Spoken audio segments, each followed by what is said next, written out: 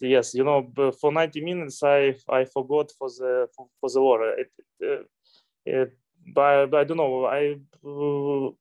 In after the first half, I sat in the locker room, and I just we already played 45 minutes. Very nice. I didn't hear the alarm in the city.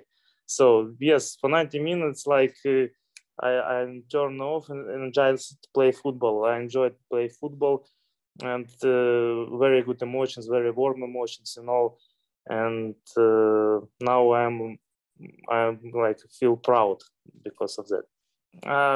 I've waited for this day since we started preparation for the championship, and I was a little bit nervous because but when I heard our anthem, when I saw the people, my teammates, the opponents, and I was proud of my country, and I was happy that we start our championship because it's important for our country and for our people. We already have war for 6 months, and I don't know, maybe tomorrow it will be stopped. But maybe it could be 1 year. I don't know. But I pray every day, and I hope that my country, and our people will win this war, and my family come back, because our families come back to our homes. It's very important. It's my dream, and I pray for this every day. We and the team behind this who are really excellent people. They've put together.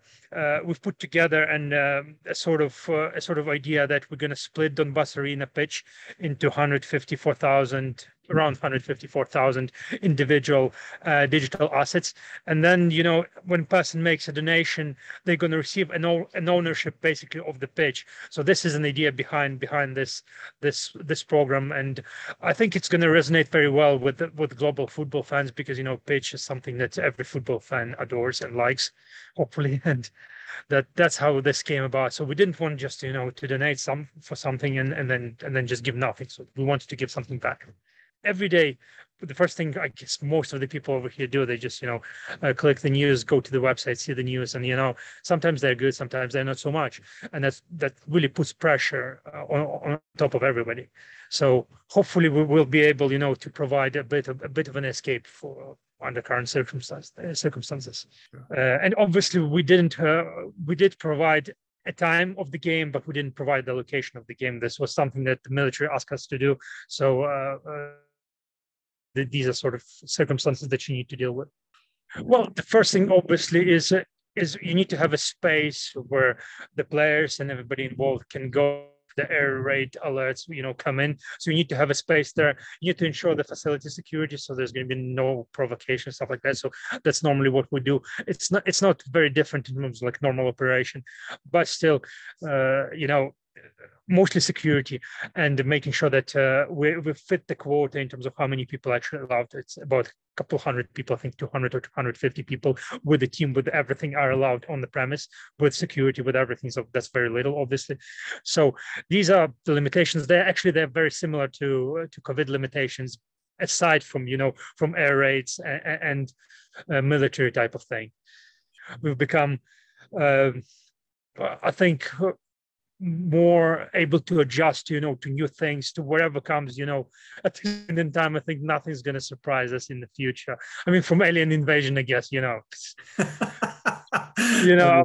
I'm struggling to find something which would really put us on the back foot in the future. It's everything, the worst things that could have happened, they're happening. So it's a tough thing, but we've always tried to stay positive and try to make most out of the situation. So